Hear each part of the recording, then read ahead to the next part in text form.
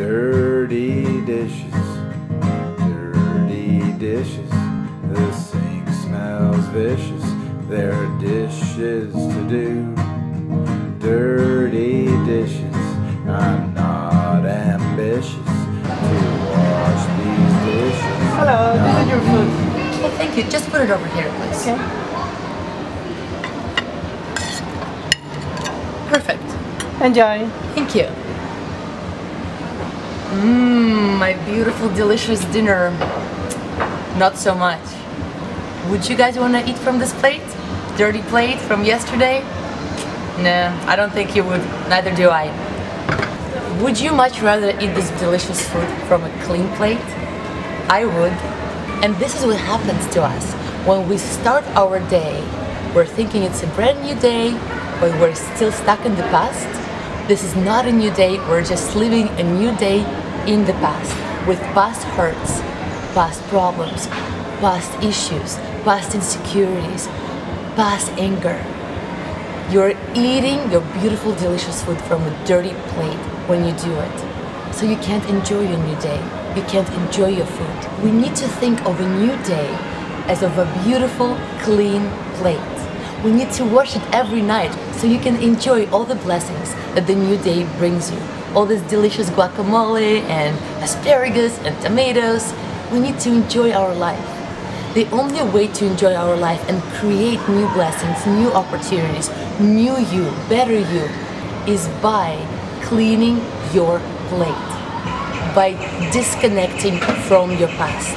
If you're thinking of all the little things that somebody told you and you're still angry at them, or all your little failures and you can't get through it, or anything that stops you from being who you truly are, your best self, this past has to go.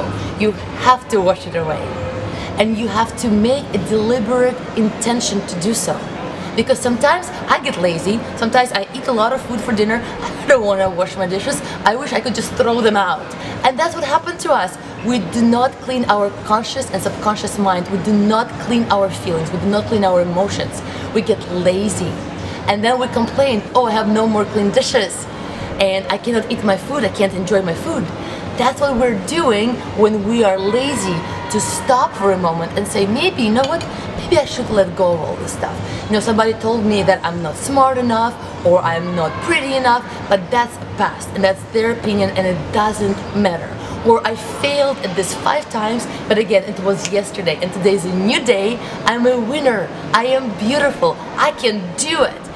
Talk yourself into a person you want to be. If you don't like yourself in your present, it's only because you did not do your dishes. You are not a person you were yesterday. You're not a person you were even 5 minutes ago. So do not bring your past into your present, because you're creating your future through that. So if you don't like your past, change how you think, change how you feel right now. Speak to yourself positively right this moment. And that future will be better and better and better when you improve how you speak, how you think, and how you feel. When you become the most positive you can be. When you'll adopt a most positive mental attitude. Because your mental attitude is everything. It's so important, it's so crucial to us to have a positive mental attitude in life. Washing dishes, I'm washing dishes. These dirty dishes are getting the scrub.